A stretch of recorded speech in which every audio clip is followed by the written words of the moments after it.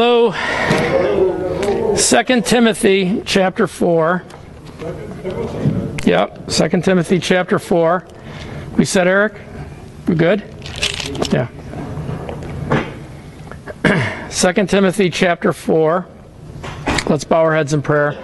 Father, we thank you for this time of fellowship. We commit this time to you and your service. We come to you in Jesus' name. We pray your blessing, your anointing, your very presence and peace upon our fellowship, upon this meeting. We pray that this word would go forth with clarity and understanding, and plant in our hearts and minds truth and life and light which is found in your word. We thank you for blessing our fellowship. In Jesus' name, amen. 2 Timothy chapter 4 and verse 1, it says, I charge thee therefore before God and the Lord Jesus Christ, who shall judge the quick and the dead at his appearing and his kingdom. Preach the word, be instant in season, out of season, reprove, rebuke, exhort with all longsuffering and doctrine. For the time will come when they will not endure sound doctrine, but after their own lust they shall heap to themselves teachers having itching ears. And they shall turn away their ears from the truth, and shall be turned unto fables. But watch thou in all things, endure affliction, do the work of an evangelist, make full proof of thy ministry. Amen. And over the last weeks and months, we've been really looking at 2 Timothy regarding the church and regarding what's going on in the church and how when we took up here, it says that they will not endure sound doctrine. They, is the church people. They will not endure sound doctrine. They'll not put up with it. They'll not strive with it. They'll not stand against what's sound.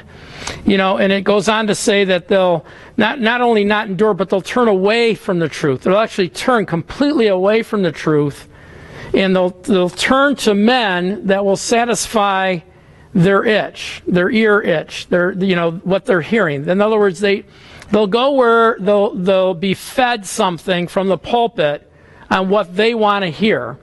And we've always looked at it from that standpoint of the congregation, not wanting to hear something that might cause a feeling of conviction, a feeling of condemnation, a feeling of what they don't think is right, even though the Bible says it.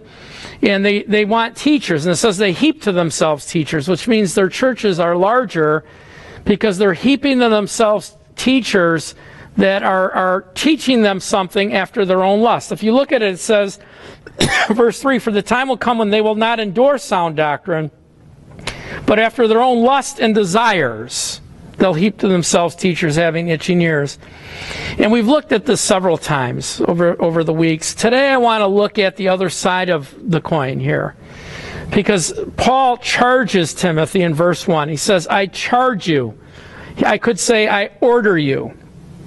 I'm telling you that Jesus Christ will judge the living and the dead at his appearing in his kingdom. In other words, I'm telling you something that he will deal with when he comes back or when you stand before him.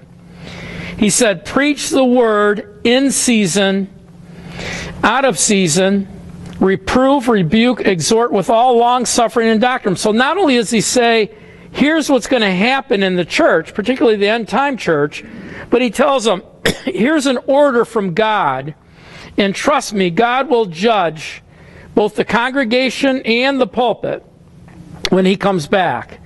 You preach the word. In other words, hold sound doctrine.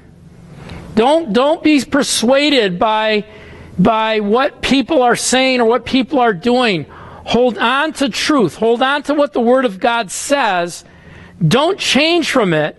It says be ready in season, out of season. That means you always be ready, always be prepared to preach or teach or answer or counsel the Word, which means keep the Word in the center of your heart. Keep the Word in the center of your thinking so you're always prepared. Preach the Word in season, out of season, right? Then it says reprove, rebuke, and exhort. In other words, criticize, correct, warn, and bring true sound doctrine. Don't be afraid to criticize. Don't be afraid. He's talking to a leader here. He's saying, don't be afraid to criticize, to correct, to reveal what's wrong, to reveal what's being taught wrong. Don't be afraid to bring the word of correction, Timothy. That's what he's telling him there, right? Reprove, rebuke, Exhort. He says exhort, which means lift people up while you're doing it. Teach them. Show them the Word. The best way to do this is to have the Word do the teaching for you, right? Rather than your opinion. If the Word says it, let them read it. And then it goes down in verse 5. It says, but watch thou in all things. In other words, watch yourself in everything you do. Endure affliction. Endure the society. Endure the culture that's coming against you. Endure what is wrong in the culture. Don't be afraid to stand against it. Don't be afraid to preach against it. Don't be afraid to criticize it. Don't be afraid to come against it in the Word. Amen? It says, do the work of an evangelist, make full proof of thy ministry. So now when you look at this, he's really, because we've been looking at the other side of the coin. We've been looking at churches being built that are pleasing men, right? We're looking at churches that are being built where it's comfortable for men, where it's comfortable for them to come in. There's nothing that would convict them, or there's nothing that would, that would cut against them. He's telling Timothy, give sound doctrine. Don't worry what they think. Give sound doctrine. Don't be afraid to criticize. Don't be afraid to lay it out there. Don't be afraid to give it out there. Now you have to understand, if you go to 2 Timothy chapter 1, just to understand what's going on in 2 Timothy, in verse 4, 2 Timothy chapter 1 and verse 4, it says, greatly desiring to see thee, being mindful of thy tears, that I may be filled with joy. In other words, Paul's saying to Timothy, I'm really looking forward to seeing you, and I'm mindful. I understand what's going on in your life, okay?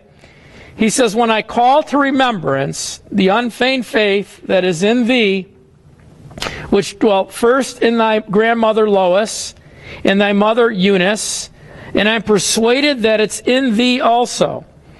He says, wherefore I put thee in remembrance, that thou stir up the gift of God, which is in thee, by the putting out of my hands. For God hath not given us the spirit of fear, but of power, love, and a sound mind. Be not thou, therefore, ashamed of the testimony of our Lord, nor me his prisoner, but be thou partaker of the affliction of the gospel according to the power of God. Amen. Who hath saved us and called us to a holy calling, not according to our works, but according to his own purpose and grace, which was given us in Christ Jesus before the world began. Amen. So here we see Paul's writing him, and he's saying, listen, remember the time that I laid hands on you. And evidently the gift of the Holy Spirit came into him, right? When the Spirit of God came into him, it must have been a dramatic event. He must have burst out and prayed in the Spirit, or something happened.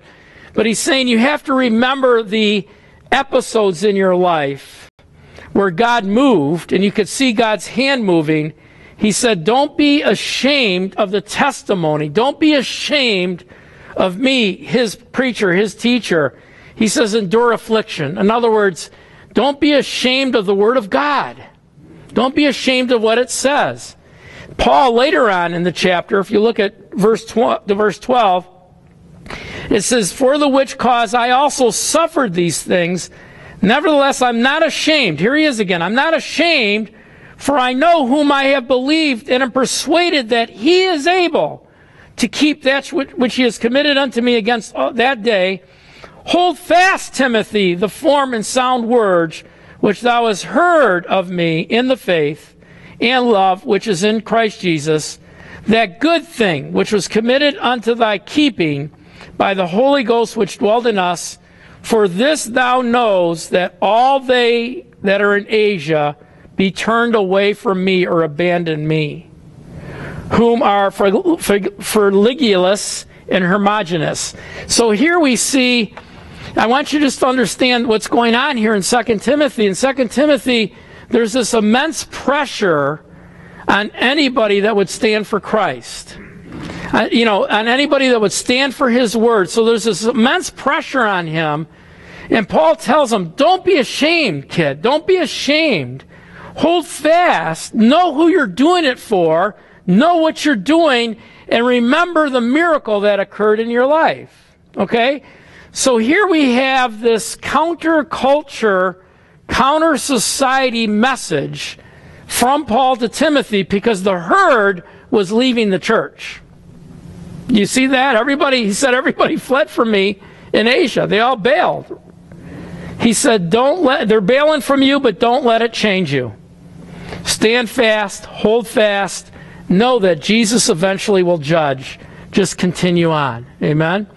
So the message today, since we've been talking about the church, it's the Bible tells us to go into the world and preach the gospel. We're going to look at both of those scriptures. And I want to look at today, how much of the church or our gathering do we change or dedicate to the unsaved? How much of our gathering together as a church do we alter or change to accommodate somebody who doesn't know Jesus so it becomes friendly for them to come into our congregation? Okay? So because people are salvation-minded, and we should be, but what is the church's calling and purpose? Okay, because I want to look at that because we need to understand, if we make the church an evangelical tool, we're changing the dynamics of the service to accommodate somebody who doesn't know what we know. Right? We're making it comfortable for them. So we really have to take a look at it because our experience in what a church is purely based on our life experience. Right? We weren't going to church some of them may be going to church in the 50s, but I mean, if you go back 50, 60, go back 70 years, 80 years, I mean, church in its own culture, manifested itself continually for 2,000 years, really up until 1960, where churches changed dramatically, where you began to see non-denominational churches pop up and different kinds of services come to be. And I'm not saying anything bad about anybody or anybody that's doing the work for Christ. I want to purely look at what is our calling and what are we supposed to do at church. Right? Is that fair? First, let's look at the calling, the Great Commission. Go over to Mark chapter 16.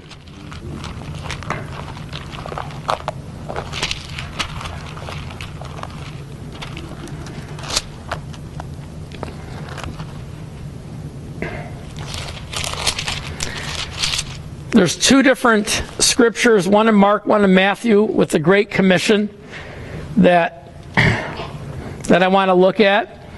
Verse 15 says, He said unto them, Go ye into all the world and preach the gospel to every creature. And he that believeth and is baptized shall be saved, but he that believes not shall be damned. And these signs shall follow them that believe in my name. They shall cast out devils. They shall speak with new tongues. They shall take up serpents. If they drink any deadly thing, it shall not hurt them. They shall lay hands on the sick, and they shall recover. So then, after the Lord had spoken unto them, he was received up into heaven, sat on the right hand of God, and they went forth and preached everywhere, the Lord working with them, confirming the word with signs following. Amen. And so we see here, before Jesus was taken up, this is his ascension, not his resurrection. Before he was taken up into heaven, he told them, Go ye into all the world and preach the gospel. You preach, they're either going to believe you and be saved or not believe you and be damned, right? Then he goes on to say, These signs will follow them that believe in my name. They'll walk in acts of miracles. They'll do miracles. They'll lay hands on the sick. They'll go into, destitute places. There'll be special protections for them. There'll be all kinds of activity of heaven working with man to reveal God. And here's the thing. I want you to understand. Not only is the command there to go into the world, but the association with that command is that the Holy Spirit would open the eyes of the people. It's not man opening the eyes of the people. It's not man's entertainment, marketing plan, marketing strategy that will open the eyes of the people. It's the Holy Spirit that changes the hearts. Do you see the Great Commission? Go into the world. These are going to follow you. People are going to receive you. And I'm going to tell you where I first picked this up. You know me, I use 10 scriptures tonight, right?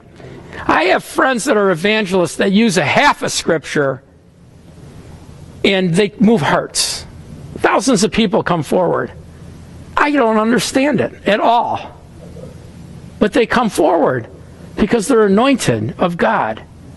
You see, it's not, you know, me as a teacher, I'm looking at it, how did you convince anybody with what you just said? Billy Graham only had about 7 or 8 sermons. I mean, he just went over and over and over. When you back up from it and looked at it, I mean, he taught a lot of different sermons. I'm not putting him down. But he really hit it hard with, 5, 6, 7, 8 sermons, and people came because that's God's calling. Mine's a teacher. So when I teach, it pierces your heart. When your pastor teaches, it pierces your heart and your mind to move you, right, as a shepherd would move you. But understand something, the Great Commission is tied with us believers going into the world, empowered by the Holy Spirit to change minds and hearts for the kingdom of God. Amen? If you go over to Matthew's Gospel, Matthew chapter 28,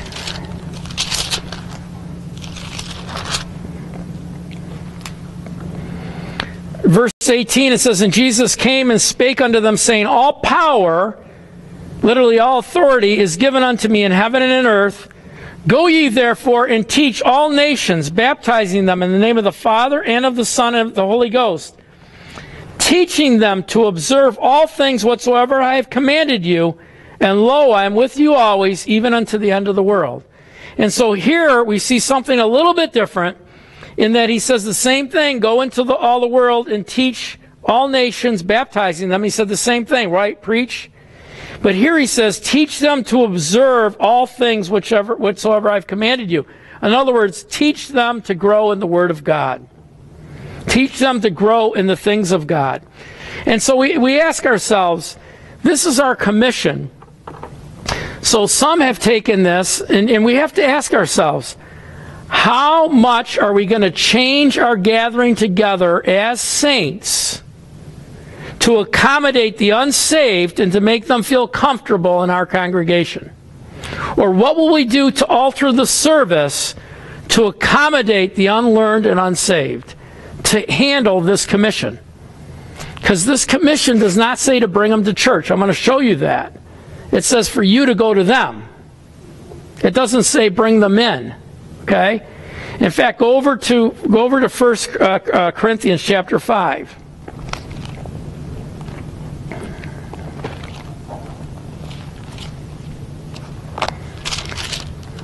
The best way to look at this, because when I got this in my heart, because I'm trying to look at, just so you guys know, I'm praying because we're desperately losing this battle in our nation. Desperately. Today Pixar and Disney announced the first animated movie with a lesbian couple. This is animated for kids. We're losing this battle.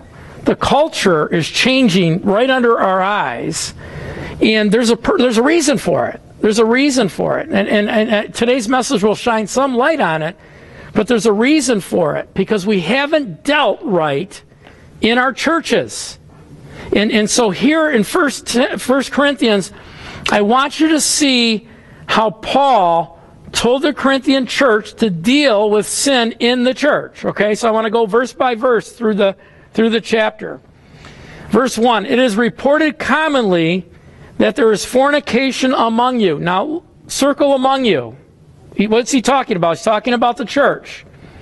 "That there's fornication among you, and such fornication as is not as so much as named among the Gentiles, that one should have his father's wife." Now, let me explain this.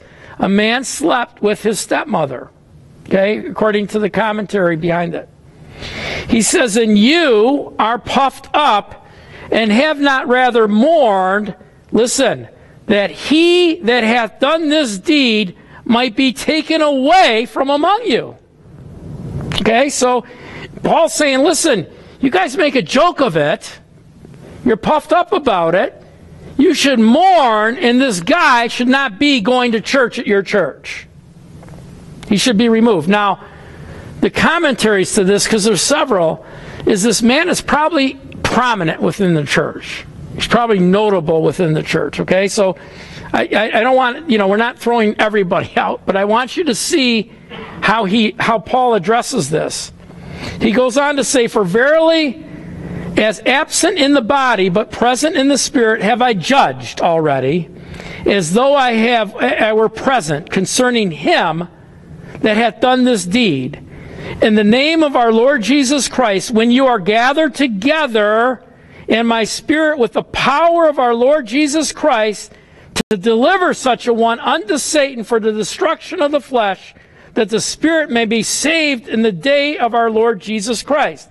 And so here we see him say something. We see him say, not only do I want you to deal with this, because this guy probably is in leadership, I want you to deal with it publicly from the pulpit in front of everybody. Do you guys see that? There's a reason for it. Understand, it's not to shame. It's to shame him, yes. It goes on to say to shame him. But it's also to teach and to instruct. Okay? So he goes on. Look at what he goes on to say. Now he's delivering him to Satan for what? The destruction of his body, that his spirit may be saved. In other words, he wants to put an end to it. But what is Paul doing? He's taking authority as the spiritual head of this congregation, because he started the church. He says, your glory is not good. Know ye not that a little leaven, which is sin, leaveneth the whole loaf, or lump? Purge, therefore, the old leaven, that they may be a new lump, as you are unleavened or without sin. For even Christ our Passover was sanctified. Therefore let us keep the feast, or gathering together, not with old leaven, neither with the leaven of malice and wickedness, but with unleavened bread of sincerity and truth. I wrote unto you in an epistle, not to company with fornicators. Strong language, isn't it? But let me tell you what he's saying. Let me melt it down for you. He's saying a little sin like this affects the whole group. A little leaven leavens the whole congregation. Why? Because we're compromising. We're allowing compromise. So we're telling people in the church, right, that we're going to allow this to go on under our noses, as it's well known. And because of that compromise, there's no clear boundaries on what's expected of us when we come together as a church. Do you guys see that? So when we allow this, we affect the whole group. So our attitudes toward it now are that sin or our sin is not that big a deal. Right? Because we're allowing this. Our leadership's allowing this. Paul says, no, gather together and throw him out in front of everybody. In other words, draw clear boundaries on what's expected, because what we're doing is we're telling the kids, we're telling the young adults, we're telling families that they can live in their sin without any consequence. Now, all of us have sin. Understand that. I'm not saying we're all perfect. Here's the difference. We're striving to be better, right? And when it comes to fornication or homosexuality or adultery within the congregation, the pastor has to deal with it. The pastor has to deal with it. Do you understand? But Paul's attitude is, purge it from among you. Okay? In verse 9, he says something. He says, I wrote you an epistle not to company with fornicators. In other words, don't keep company with them. Look at verse 10. It's a very important verse. It says, not altogether with the fornicators of this world, or with the covetous, or with extortioners, or with idolaters. For then must ye need to go out of the world. In other words, you don't completely separate from the world completely. You don't bring the world into the church. Because how else would you save others? He's saying otherwise you got to leave the world. Hold your finger here. Look what Jesus said. Go over to John. Hold your finger. We're going back. John 17. When Jesus is praying for them, it says, I have given them thy word, verse 14, I have given them thy word, that the world hath hated them, because they are not of the world, even as I am not of the world. I pray not, verse 15, that thou should take them out of the world, but that thou should keep them from the evil, or you could say the evil that is in the world. They are not of the world, even as I am not of the world. Sanctify them, or separate them through thy truth. Thy word is truth. Separate them. For thou hast sent me, look at, thou hast sent me into the world, even so I also will send them into the world. Doesn't you see? It's we go out into the world. We don't bring the world home for dinner. You get it? It says, for their sakes I sanctify myself, that he through truth. Neither pray I for these alone, but for also for them that shall believe on me through what? Their words. Okay, here's what's supposed to happen. When the unbeliever comes into the church, they're supposed to see what the Holy Spirit is doing in our hearts and our minds, and how dedicated we are, and how boundaries are drawn. And so if we try to accommodate them all the time, what we're doing is we're compromising to accommodate a group of people that are looking for what we have, but they can't see what we have until they get closer to us. So there's a balance to this. You know, there's a balance to getting someone, you know, I love that 300 people who come forward at a big church and give their life to Jesus Christ, but we got to take them on a journey that shows them clear boundaries. Without clear boundaries, you have people that will not stand against sin in the culture, and that's what we have. That's what we have. We have people who are tolerant of behavior and not standing out and speaking against it because they're ashamed. Okay? When they're supposed to be going to a church where they know they have 1,200 people behind them that think the same way, when they go out into the world, they realize that person's not the end-all, be-all. They have 1,200 people thinking just like them. But we're not there today because we've moved from moving of the Holy Spirit to entertaining people.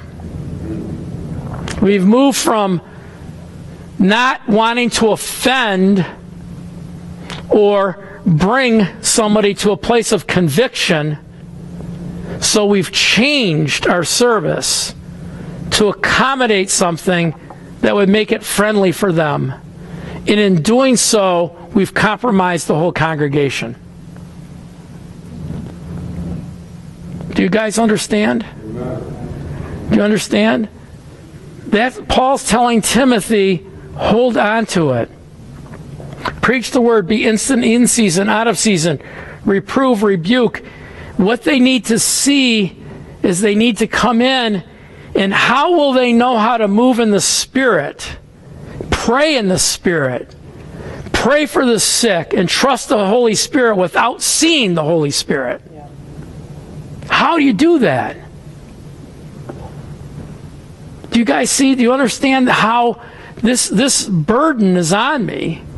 Because the church has gravitated ever so slowly to be completely salvation-minded because it's numbers and not heart-minded, which doesn't have to do with numbers. You need numbers, you know, to have programs and to do things for a church, right? But at the same time, you got to have your kids seen. There's a clear line drawn. We don't deal with this. We're not going to coddle you. God doesn't coddle you. God, this is he told the adulterous woman, what did he tell her? He said, I'm not condemning you today. I'm forgiving you today.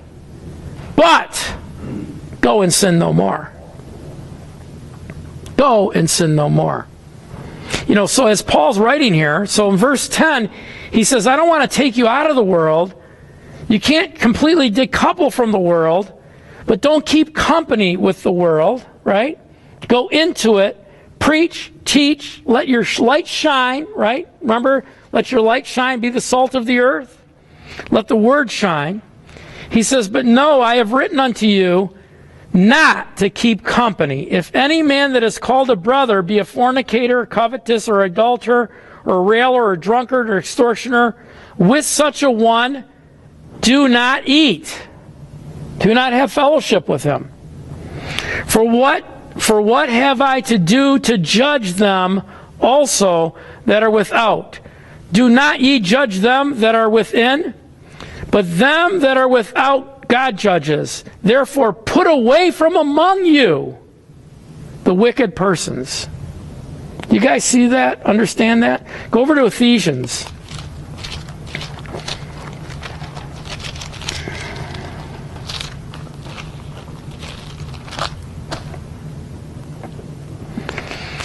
Ephesians chapter 5, verse 1.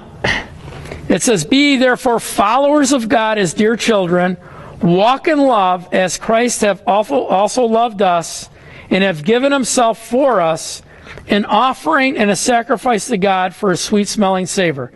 In other words, be followers of God as dear children, walk in love, even as Christ also hath loved us, and hath given himself for us as an offering, a sacrifice to God for a sweet-smelling savor. But fornication and uncleanness and covetousness, let it not be once named among you as becometh saints. Do you guys see that? Let it not be once named among you as becometh saints. Neither filthiness, nor foolish talking, nor jesting, which are not convenient, but rather give thanks. For this you know, that no whoremonger, unclean person, or covetous man, who is an idolater, hath any inheritance in the kingdom of Christ and of God. Let no man deceive you with vain words, for because of these things comes the wrath of God upon the children of disobedience. Be ye therefore not a partaker with them. Do you guys see that? Now this is the same book. If you remember, we taught on context. Go over to chapter 2 of Ephesians. In verse 4 it says, but God, who is rich in mercy, for his great love wherewith he loved us, even when we were dead in sins, hath quickened us together with Christ, by grace are you saved, hath raised us up together, made us sit together in heavenly places in Christ Jesus, that in ages to come he might show the exceeding richness of his grace and his kindness through Christ Jesus. For by grace are you saved through faith, that not of yourselves, it is a gift of God, not of works, lest any man should boast. Same chapter, saying that while you were a sinner, Jesus died for you. And that your resume doesn't matter. You can be Hitler, and if you change your heart, God will accept you. Right? But in the same letter, he says, clean it up, and don't let the sin be among you. Do you follow? So when we're among each other, we have to teach these very clear lines and boundaries about what God expects of us. Because left to ourselves, we will paint our own boundaries, and we'll make our own commandments, and they'll accommodate our lifestyle. Right? We can't do that. Let me show you something. Go to 1 Corinthians chapter 11.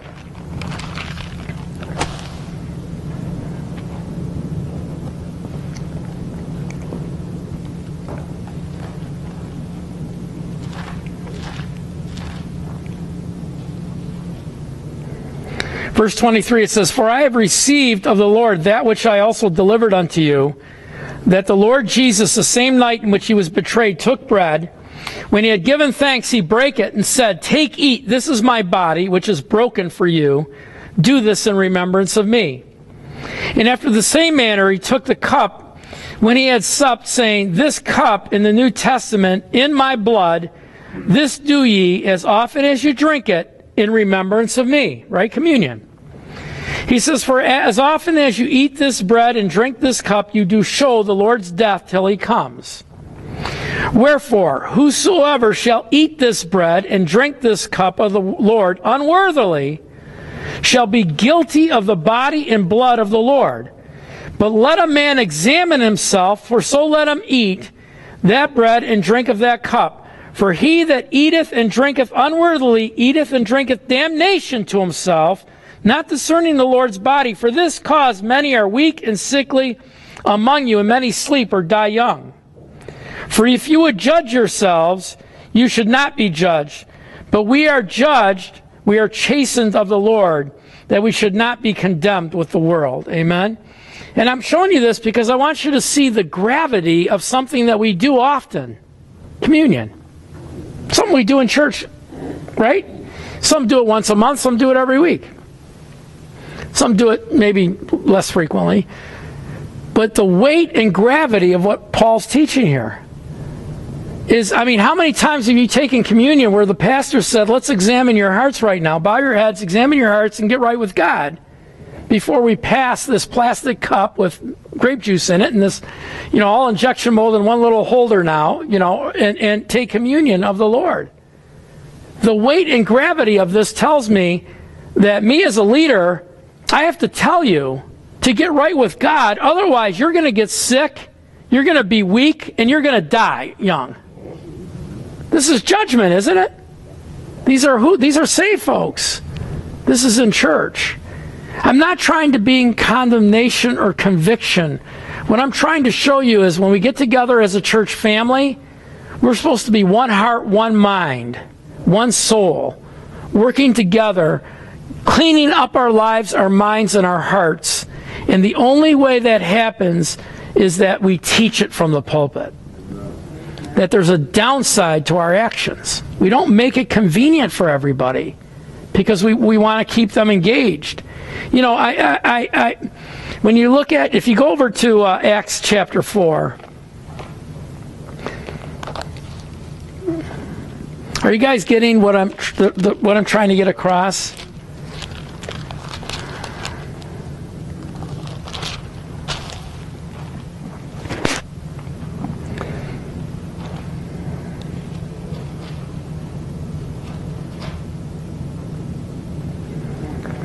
Acts chapter 4, verse 17, it says, but that it spread no further among the people, let us straitly threaten them. These are the priests talking. They should not henceforth tell no man in his name. And they called them and commanded them that they should not speak at all, nor teach in the name of Jesus. But Peter and John answered and said unto them, whether it be right in the sight of God to hearken unto you more than unto God, judge ye. For we cannot but speak the things which we have seen and heard. So when they had further threatened them, they let them go, finding nothing how they might punish them because of the people. For all the men glorified God for that which was done. For the man was above 40 years old, on whom the miracle of healing was showed. And being let go, they went where? To their own company, and reported all that the chief priests and elders had said to them. Jump down to verse 29. And now, Lord, behold their threatenings, and grant unto thy servant that with all boldness they may speak thy word, by stretching forth thy hand to heal, and that signs and wonders may be done by the name of thy holy child Jesus.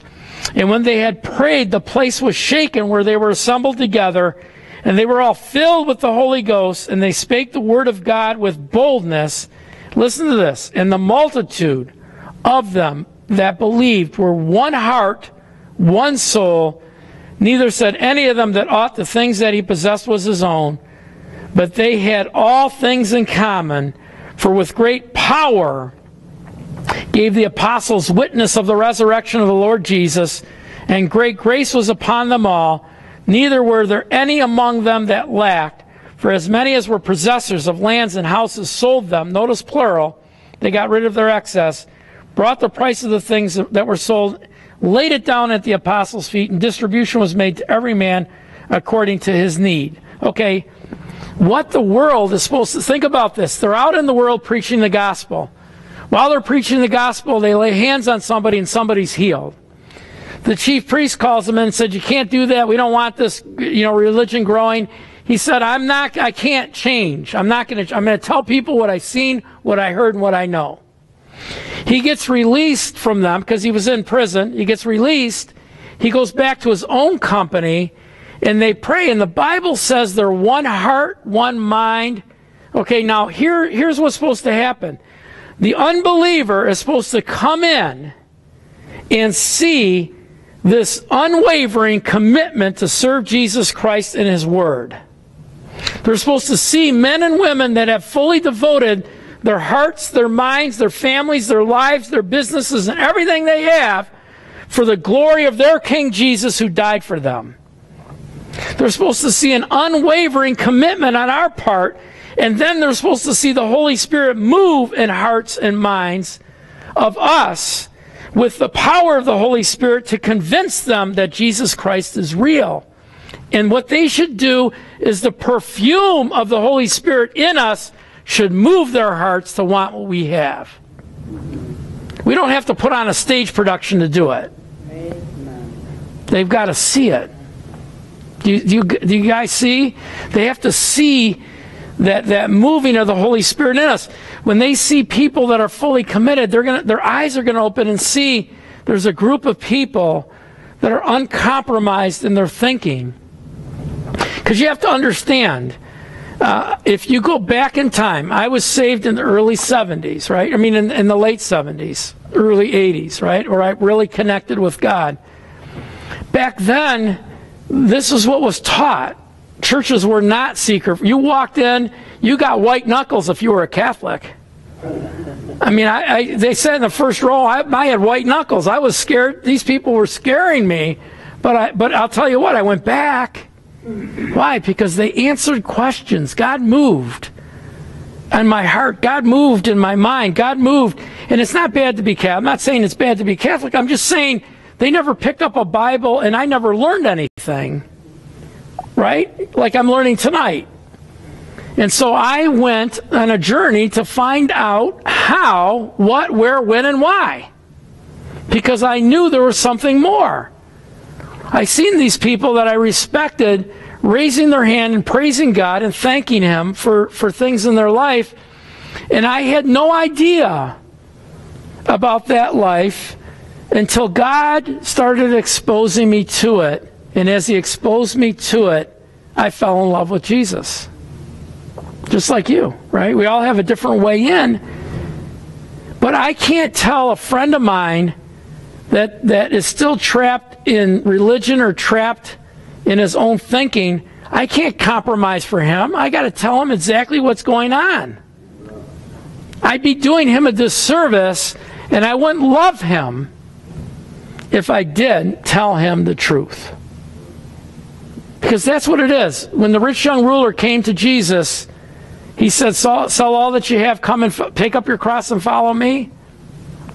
The Bible said Jesus loved him with that advice. Right? He left. He didn't stick around at church. He left. But the Bible said Jesus loved him. He wasn't out to please him. He wasn't out to get his next check. He wasn't out to sell him anything. He was saying, you want eternal life? You want Jesus Christ? Then here's what you have to do. Love God with all your heart, all your soul, and all your mind. The first two commandments are the heavier commandments, right? Jesus said, on these two commandments hang all the Word of God and the prophets. Love the Lord your God with all your heart, with all your soul, with all your mind, with all your strength, right? I can tell you with all your money, with all your family, with every minute of your day. How does that happen? It doesn't happen because I sell you the way I would sell Amway. It happens because you see something deep in the core of you that speaks to you, and it's called the voice of God. Okay, I can't do it. All I can do is preach the gospel and teach. It's the Holy Spirit that moves in the heart and mind. These guys weren't selling their properties and laying them down at the apostles' feet without having a complete trust in what Jesus did for them, and we're all in for Him. Amen? You know, and today people squeeze their money, squeeze it. The paint comes off, pulling it. You know, when you come down to it, God owns everything you have anyway. That's right. You die tomorrow. Let me tell you, you're as naked the day you die as when you're born. Doesn't matter. Your balance sheet really doesn't matter. It matters to everybody you leave behind, but it doesn't matter to you. You're going to stand before God. You're going to say, what'd you do with your time on earth? What did you do? See, we have to change this. We can't. What we're sending, if you take all of the messages, we're sending mixed signals. We're telling people of the love of God. And when you take all of the love language in Scripture, it really has to do with His people, not the whole world. Right? He loved the whole world, so He made a doorway that whosoever believes in Him will walk through the door. Right? But everybody thinks that God just loves everybody. If you don't know Jesus Christ, where do you go? You're eternally separated from Him. You're damned for life, for eternity. Right? Well, when somebody dies and you had the opportunity to tell them, how do you think they're going to think about you when they're dead and they have no second chance for heaven? It's like, why didn't you tell me? Why did you let me live the way I live? Why didn't you tell me the truth? Why did you play with it? That's the awesome responsibility that we have. In the Old Testament, it was the prophet, the priest, and the king, and there were great miracles. You and I are prophet, priests, and kings. We are a family of kings and priests. You have the ability to operate and function as a priest before God. To what? Lay hands on the sick, to pray for people, to pray that God would bless them and open their hearts and minds. We have to start doing this as a church. Amen? So the question is, how much of our church gathering do we change and alter and modify to accommodate the unbeliever? Or what do we do to our services to accommodate them in mass? And the short answer is not much. The short answer is let them see it all up front. Let them know what you believe and trust God. Because I'll tell you, to do it any other way is to put the Holy Spirit in the closet. You lock him in the closet, like Cinderella, lock him in the closet.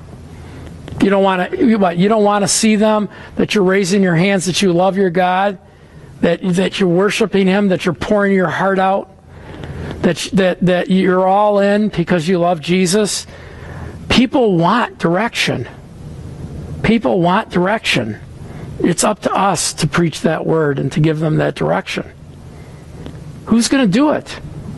Who's going to do it? He told us to do it. So we go into the world, we expose them to the truth, we bring them back to an uncompromising, unwavering group of people that are all in and truly love Jesus Christ with all their heart.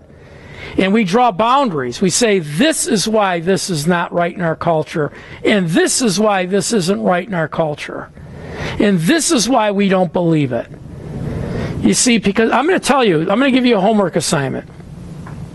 Find 3 or 4 people this week that don't have a Bible but are Christian in their own mind, and ask them why gay marriage is wrong. Ask them why it's like any other sin, but our government has sanctioned it. Why is it wrong? And if most of them won't be able to tell you.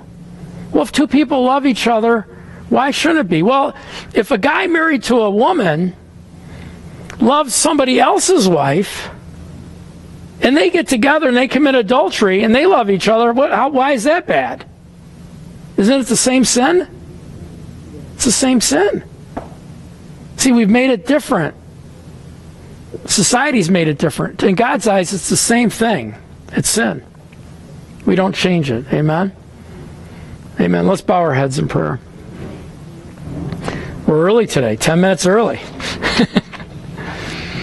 Father, we bring up some prayer requests. We pray for Ray, Father, one of our own. Father, he prays for favor and wisdom. We pray that you would give him a great sensitivity to your voice to know, Father, your wisdom, Father. Not his wisdom, not his conscience, Lord God, but your wisdom, your favor, that you would speak to his heart and mind, and, Father, cause him to walk in favor, God. We pray, Father, for Jane, who has back problems. We speak to Jane's back. We say, be healed in Jesus' name. We pray for Mary Lou, who is fighting cancer. Father, we pray for Mary Lou. We command every cell in her body, every cancer cell in her body, to dissipate and leave in the name of Jesus Christ right now. We pray for Mark, healing from pain. Father, we come against the pain in Mark's body, and we pray his body to be whole and free in Jesus' name. We pray for Jeff's daughter who's suicidal. Lord God, we bring up Jeff's daughter in Jesus' name. Father, we pray, Father, that the oppression, the affliction, the attack by Satan, Father, to take her life. Father, we come against the spirit of darkness. We come against the spirit of depression. We break that power over this girl. And Father, we pray, God, that the narrow vision that she has, that she can't live any longer, Father, we pray that you would supernaturally open her vision in her mind to see that life is worth living, and that there are many people around her that love her, and Father, it would give their lives for her, Lord God. Father, I come against Satan in her life. God, I pray that her eyes would be open, Lord. Don't allow this person to be taken from us, but Father, cause her, Father, to come out of the darkness into the light. Father, in Jesus' name. We pray for June, who has open heart surgery on June 2nd. Father, we pray, Father, that the surgery goes well, without complication, without side effects. In fact, we pray that you open the arteries and cause whatever's malfunctioning in this heart to be healed in Jesus' name. We pray for Stacy, Father, to restore a marriage. Father, the deception, the disorder in her heart and mind. Father, this need of acceptance outside of the marital relationship. Father, we come against the deception, Lord God, of Satan. Father, we come against this wedge that is trying to destroy and to separate and to hinder and to cause strife. And Father, we pray, Father, that the perpetrator, God, that you would put him down in Jesus' name. Remove him completely in the name of Jesus and restore this marriage in Jesus' name. We pray for Alexa, newborn baby with a hip disorder. Father, we pray for Alexa. We pray that this hip, Father, would, Father, grow naturally. And Father, we pray that this brace would be taken off. And Father, this child would have no side effect at all in Jesus' name. Pray for Eric, has drug dependency on prescription drugs. Father, we come against addiction. We break the spirit of addiction. We break it in Jesus' name and command, Father, that this spirit, Father, release Eric in Jesus' name, and he be free even now at this very moment in Jesus' name. Be free from this infirmity in the name of Jesus. Lord God, we thank you for our word today. Father, we're not ashamed of your word. We're not ashamed of the gospel. We're not ashamed, Father, to tell people truth. Father, I pray in Jesus' name, Father, that Father, you speak to pastors and leaders, teachers across this land, across this nation, Lord God, and there be a revival in our own pulpits, Lord God, back to the Word of God, and back, Father, to a place where we walk according to your word, and not, Father, trying to just get people in, Father, but to get them not only saved, but walking in your word and growing with the renewing of their mind. Father, we pray that you continue to give us a word in season. Father, raise up those that would join with us, Father, to continue to get this word out. Continue to touch hearts and minds, Father, all over. Use us boldly in this time and hour. Bless our ministry, Father. Bless us. Give us a word in season every week. Bless us in Jesus' name. Amen.